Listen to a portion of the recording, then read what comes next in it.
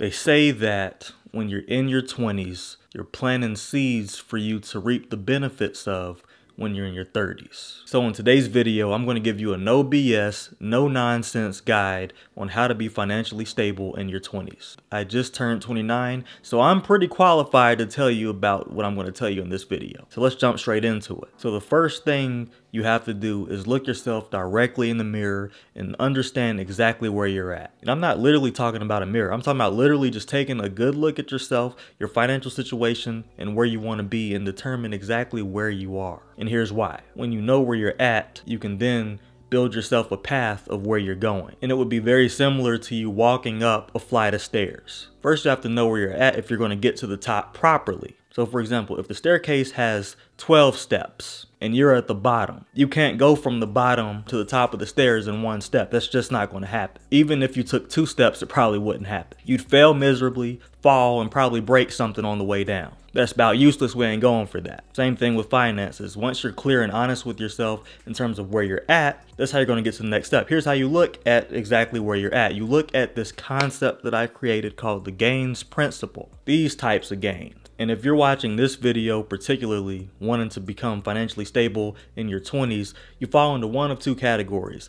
Either G, which is getting started, or A, which is adulting. And this so happens to be the age group that I specialized in with my one-on-one consultations, ages between 20 and 30. And I'll put this on the screen, but if you fall in the getting started category, your goals, values, and skills needed are going to be as follows. You're going to be looking at things like saving your first $5,000, moving out of your parents' house, finding a full-time job, and getting your life set up. You're going to value things like independence, self-improvement, and making more money. And the skills you're going to need to pull this off and to actually reach the goals that you have within this level is to have that discipline, patience, research, and an action plan to succeed, which we'll talk about here later, so you're going to want to stick around for the whole video on this one. If you fall into the adulting category, your goal is to get your life together, become financially stable, pay down debt, save money, build an emergency fund, and contribute to your retirement account regularly. You're going to value stability, security, comfort, and relief. I know I hit a nerve with one of those. And the skills you're going to need is planning, control, and responsibility. Now, one of those are you, and I want you to comment down below which one you are. Are you getting started or are you adulting? Because once you know where you are and you're crystal clear on where you are, you can start to make goals that are specific to your current situation,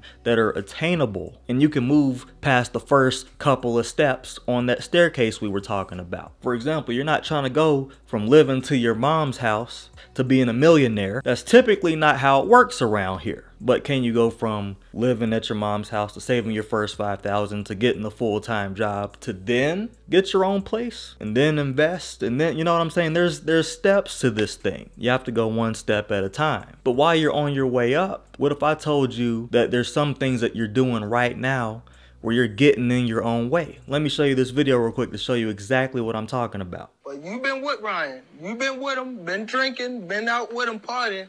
Who been out with him partying? Not recently, but you after his last fight. After his last fight. You have. After his last fight. Do you have the skills to do that? After his last fight. Do you have the skills to be out partying and missing? You don't have the skills to be doing it. So if y'all know who those two were, they're boxers. That's Tank Davis and that's Frank Martin. And if y'all don't know what happened in the fight, Tank Davis knocked Frank Martin out. And in the video, Tank Davis, the light-skinned guy, he was kind of getting on him saying, do you have the skills to be out here partying and acting up when you should be about training for me? And just for the record, this is no diss to either one of the fighters. They're both great fighters. But this is an analogy for life. And what's going to happen inevitably is life is going to hit you very hard and knock you about out if you're not prepared for life itself. So you hear your 20s is when you're supposed to have fun and make your mistakes, this, that, and the third. No, your 20s are for when you're supposed to be building a life for yourself, seed by seed, step by step. I'm not saying you should never have fun, but there is a grinding phase where you have to just kind of grind your way through until you make it to where you want to get to. And there's absolutely nothing wrong with that. I'm not promoting hustle culture. I'm not promoting even working 80 hours a week. I used to do it and it sucked and I was not in a good place. But I will say that if you have a goal to reach and you're relentless about it, and you're serious about it, sometimes that requires focus and concentration and years of that same focus and concentration. And I'll be honest, sometimes we just don't do enough. And because we're not doing enough, we're not getting the results we want as quickly as we want, or as quickly as we feel we deserve. And this right here is an example of life knocking you off your feet. You move too fast, you move out of your parents' house. Now you got bills and a full-time job, but sometimes you don't feel like going to work, so you miss work. Then an unexpected expense pops up before your rent pops up, and then boom, when your rent comes, you don't have enough money to pay for it. Now you're in a vicious cycle because now you're literally living paycheck to paycheck. So that makes it harder. The thing about life is it's very tiring when you're losing. So when you're behind on rent and when you're having to work extra just to keep up with your bills, you're more fatigued mentally. And because you're mentally fatigued, you feel more physically fatigued. That makes the grind that much harder. And so then that puts you in a perpetual state of needing a break, needing a relief, needing a drink. You get what I'm saying? That's why I put all these things in those PowerPoint slides that I showed you, because I'm telling you what these age groups and what these people value and what they want and what their real life goals are. But sometimes those can be to their detriment. And I teach a whole free course on this. You can watch it after this. It's called How to Be Financially Stable and Beyond. It's a free course. It's on this channel, 100% free. You don't have to click no links or nothing like that. It's actually in the same playlist that all my financially stable videos are on. But it ends up being to your detriment because now you're drinking, you're partying, and like Tank Davis said in the video, and I love it when he said it, was like, do you have the skills to be doing that? If you're in a situation that's less than desirable, you know you have something big coming up, whether it's bills or you have a big interview coming up, or you just want more, you want more money, you want more substance out of life, you want to provide more for your family, for yourself, whatever the case is, you gotta grind for that. Doing what everybody else does not get you extraordinary results. And in today's time, I hate to say it, and I'm not being mean, but being financially stable in your 20s has become an extraordinary result. And it's mostly because the economy is jacked up and everything is so expensive. But on the other side of that coin, it's you not having the skills that I put in my PowerPoint slides within whichever category you're in to reach your goals that you want to get to and to improve yourself. And the way for you to reach the goals that you have for yourself, you have to have habits in place. And I talk about those habits in my other videos. Just check out the Be Financially Stable playlist. I promise you, I break every single habit down that you need to have. But that way it makes it to where, how can I not have money in my bank account? How could I not have $20,000 in my savings account? How could I not have $100,000 in investments? Because the habits that I've been doing since I was 20, of course I have money in my bank account. Like, it's not saying it in an arrogant way when you say it. You get what I'm saying? But you do the things to make your success an inevitability. Like when you see football players, basketball players, people in the Olympics, swimmers, like they work out and train all the time. Same thing for UFC fighters, boxers. They work out and train all the time. How could they not have a six-pack? How could they not be good at what they do? So it's the same thing applied with finances. You just have to implement these things that I'm telling you about. And in order to do that, you got to forget about what everybody else is doing. But anyway, and so I'm going to take this opportunity right now to let you know and let you in on something very special that I think you should really consider. You need to set a budget. I done talked about this I don't know how many times, and I most definitely talk about it in my signs that you're financially stable, even though you feel like you're not video. But here's the special portion of it. If you have Apple Pay, Google Pay, or some variation of the thing where you can separate your money, once you budget for certain things like entertainment, DoorDash, food, restaurants, whatever it is, whatever your vice or vices are, you put yourself a spending limit to whatever amount of money you have originally budgeted for. And that way you can budget yourself and still do the things that you love, but you're capping yourself off at a certain point. So for me, I could DoorDash like no other because I work out a lot.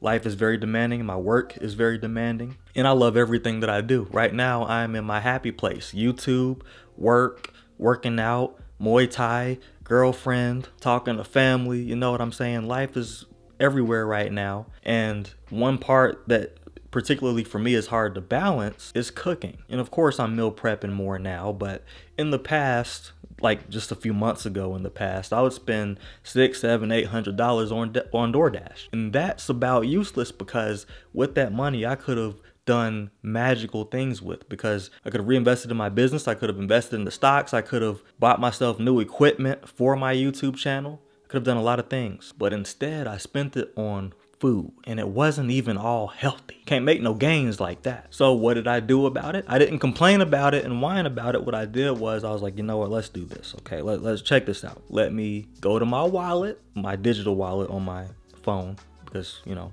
iPhones have that. And then on my Apple Cash card, I just put $200 on it. So whenever I order from DoorDash, and this was not my idea, by the way, this was actually a coworker's idea, but once I open DoorDash and order something, I can order guilt-free on that card until that money's bowed out. Once it's out, ain't gonna be no more DoorDash. So I'm still able to get what I want, but I have more discipline behind it. And sometimes it's hard to find discipline within yourself. So sometimes you have to create systems so that way you will always be disciplined. It's better to discipline yourself than let life discipline you, because life has a harsh way of disciplining you. And I call this the shredding method, because you're limiting your expenses. So whenever you want to lose weight, you know, whether it's burning fat or just exposing more muscle, getting more lean, everybody tells you to be in a caloric deficit, and it might be a 200 or 500 calorie deficit. So in this case, we're going to do a money deficit. You can still buy the things you want, but just not as much of them. And that's going to get you into better shape money wise, because now you're shredding, you're getting shredded up, you're getting all cut up and whatnot, and you're building up a strong financial foundation. So I just started doing that. I can't believe I never thought of that before, but shout out to my coworker, you know what I'm saying? He's about smart for that, but you could do that for gas, restaurants, whatever the case is. But the last thing and the most important thing, so if you stuck around this long, shout out to you. I want you to comment the word useful if you made it this far, because this is definitely a useful piece of information right here. Check this out. You need to have a 5-year plan, and you'd be surprised at how quick 5 years goes by. But I've lived in Nevada now for over 5 years, and it seems like I just moved here yesterday. And your 5-year plan could literally be just a sheet of paper. And I literally did this. On a sheet of paper, I wrote exactly where I wanted to be. First, I did like a current state of where I was. Like this is Reggie in 2017. And this is how I want Reggie to look in 2022. You get what I'm saying? And I put my flaws, my weaknesses, but also my strengths for the current state. And then for the future state of me, 5 years in the future me, I put a bunch of different strengths up there, and I had a bunch of different goals for myself. So this was definitely in every aspect of life. This was talking financially, spiritually, mentally, physically, relationships, all of that stuff. But I had a plan. And when it came to my career, I was like, I want to get promoted at this time, and I want to be making this amount of money at this age. You get what I'm saying? And I didn't even know about investing or personal finances back then. But what I did know was the power of planning and seeing if I was on track to that plan. Because I knew there would be a giant red flag standing in front of me if 2 whole years went by and I was in the same exact spot, making the same exact money. Money has to go up every single year. I don't care what anybody says. And the reason you want to earn more is not to be greedy or to say I'm making all this money, but it's so you have more options, more resources, and more opportunities. And this is what I'm talking about. When I say things like make a 5-year plan, or budget your money, or track your expenses, invest your money. These are things that sound very generic and very basic, and they frankly sound boring. But if you do these things, I promise you your life won't be boring, because you'll have money and you'll have options. Then you'll have the skills, so to speak, to do the partying that we talked about in the first place. Then you have the skills to lollygag or to take a day off or to chill or to relax. But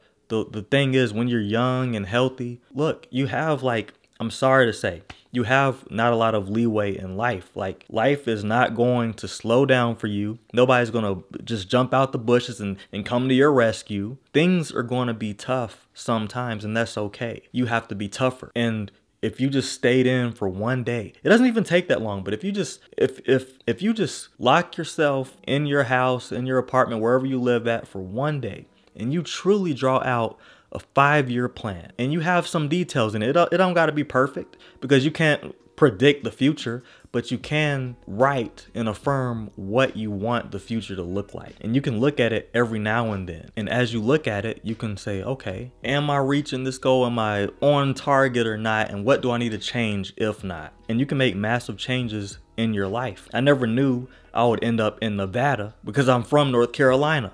I never pictured myself moving to a different state. But when the opportunity presented itself, I was like, how could I not do such a thing? How could I not? I have to. And I had this strong feeling inside of me that I have to go. There's no ifs, ands, or buts. And since I've been here, it's just been like, stress has been about low.